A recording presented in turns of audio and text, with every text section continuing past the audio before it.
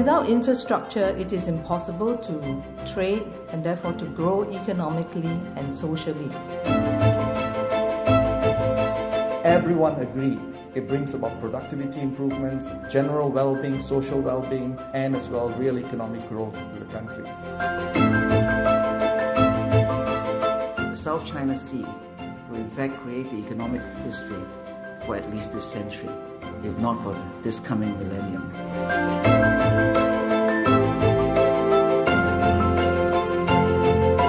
Infrastructure requires ongoing investment, and the longer a government leaves it, the costlier it becomes. Chinese companies, they have the technology, they have the capital, but they don't know the international market. It must be within the regulatory framework, and it must be a bankable project for a commercial entity or private sector entity to come into play.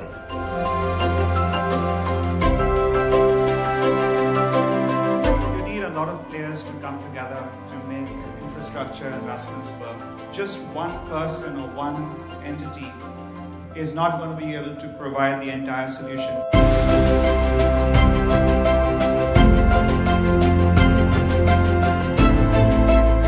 We really have to question the social benefits of all our infrastructure schemes.